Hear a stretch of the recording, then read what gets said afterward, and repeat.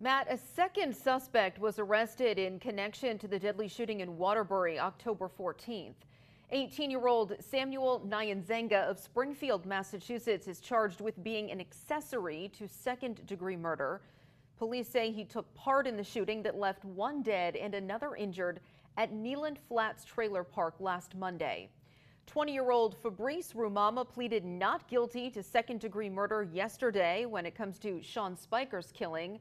Nyanzenga is being held without bail. He will be arraigned tomorrow.